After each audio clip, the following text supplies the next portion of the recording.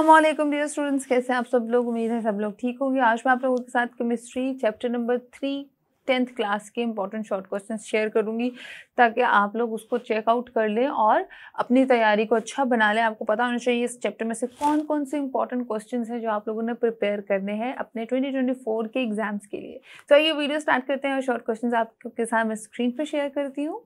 अच्छा जी, तो chapter number 3 है आपका what is catenation. Give an example, right on 2 characteristics of homologous series, give any 2 journal characteristics of organic compound, define functional group with an example, justify that organic compounds are used as a food, write 2 different radicals of butane। उसके बाद है how are alkyls radical formed, give one example, define pitch and give it uses।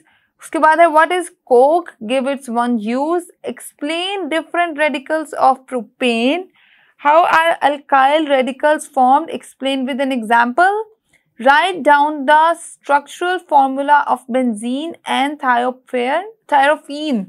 उसके बाद है define the aromatic compound, give its example, what is ammonical liquor, give its one use। उसके बाद है define the functional group, give an example of ketonic groups।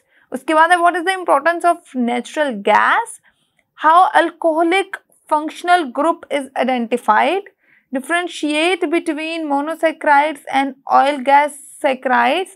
उसके बाद है what is ketonic group, write down the formula of acetone। उसके बाद है what are ketones and write down formula of acetone, what are alkyl radicals, write its general formula, justify that organic compound are used as food, write the formula of the following acetic acid या acetone। उसके बाद है write down the dot and cross formula of propane and N-butane। उसके बाद है define condensed formula and give example, write the uses of PET and lignite। ठीक है। उसके बाद है what is the importance of natural gas, what is the difference between propyl and isopropyl।